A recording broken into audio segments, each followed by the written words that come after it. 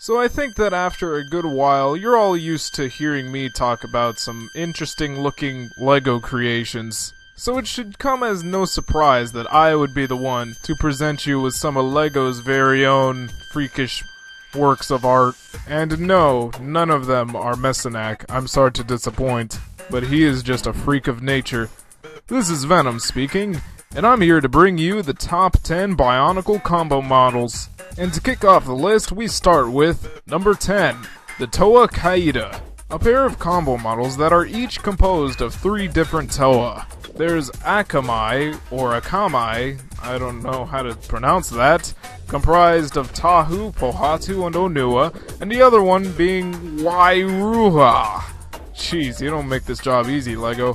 Comprised of Liwa, Kopaka, and Gali. These combo models basically introduce the function of combining different sets together to create a bigger creation.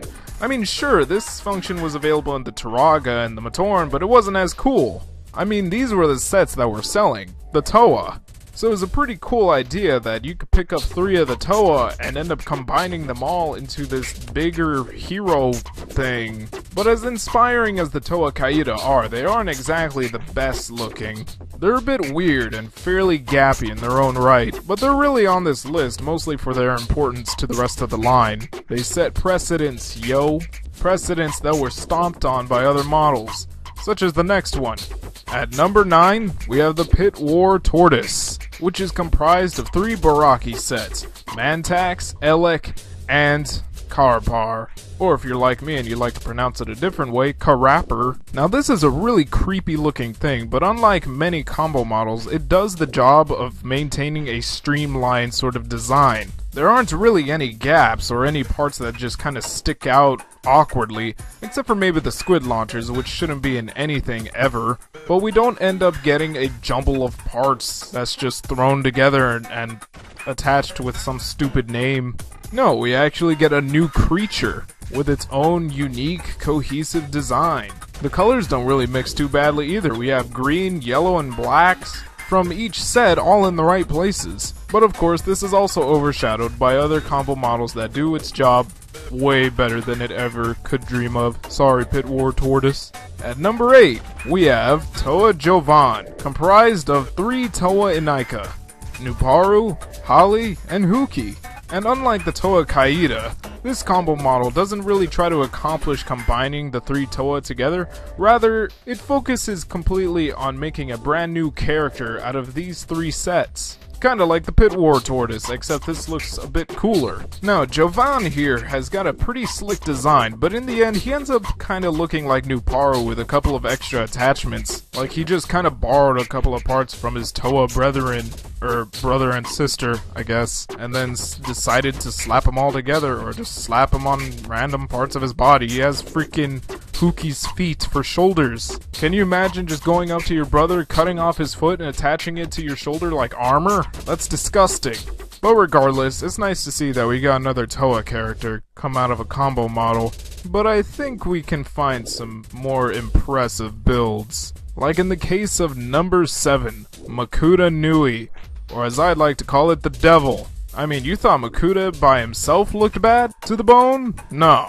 You combine him with Takua and Puku and Jaller and Gukko and you get just the embodiment of evil. I mean, just look at those small red eyes that just stare into your soul. And these sharp teeth and these sharp claws and these large clown shoes. I mean, that is sure to terrify people. It's unfortunate that this combo model has like no story relevance at all, because this could make for a potentially intimidating villain in Bionicle. It's got this great menacing design and okay color scheme that kind of reminds me of an infected mask.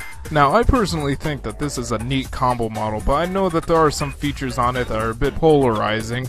And this is definitely far from the best one we have. Plus, in terms of its design, it kinda just resembles a mutated Makuta. Like, there are still elements of his design present here. Kinda like with the Jovan, except not as obvious. So with that said, let's keep moving on here, huh? So at number 6, we have the Shadowed One, which can be built from Rudaka and Kitanku. So this is another unique model that is comprised of the Titan sets. Except this is actually a character with story relevance. And he also has a pretty decent color scheme. I mean, black, yellow, and silver? That's really well done. But the Shadowed One's overall appearance is a bit of an anomaly. He's sort of this humanoid figure with a third leg or tail. What is that? And then he has this giraffe neck leading up to this head that doesn't look too bad. I also gotta point out that that staff is kinda cool. It's a bit of a strange build, but I appreciate that it really deviates from the sets that it's comprised of, and then creates this whole new character with a whole new design. And it's not really a bad design either, just a little weird. But you know it's an even cooler design? Number 5. The Zyglak. Comprised of 3 Baraki again, Pridak, Takadox, and Kalma. I actually have this combo model built, and I gotta say, I really like it. It has this monstrous lizard thing going on for it, and it sports American colors, which is kinda thrown off by the orange tail, but I appreciate what it's there for. What's really neat about this build in particular is that it utilizes parts from the sets in a very unique way, like using this Pridak foot to make up the snout and the top part of the head for this creature, and then the Baraki mandibles make up the feet. Actually, now that I look at it again, the whole head design is really creative, and overall it comes out looking quite impressive. But you know it's even more impressive? Number 4. Ultimate Doom. Or is it Ultimate Dooma? Ultimate Doomane? Well anyway, this one is comprised of 3 Titan sets yet again, Nidiki, Kreka, and Taragadum and Navak. And man, does this thing's huge. And also quite menacing, which is quite fitting since it's meant to be another form of the Makuta, Pterodax, everybody's favorite. What's really cool about this build is that it utilizes so much from each set. I mean, obviously there's quite a bit left over, but you can see that there's quite a bit thrown into the torso and these abnormally long thighs, and that head, and those wings. I'd say this and the Makuta Nui could compete for looking like the embodiment of evil. What was also cool about this combo model is that if you bought that special edition set that came with all 3 of these sets, then it included this mask that you could actually place on top of this creepy, toothy, monstrous head.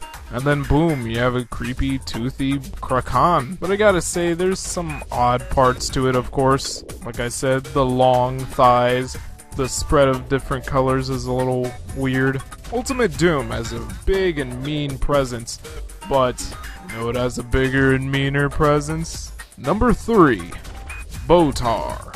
Comprised of 2 Titans, Axon and Brutaka.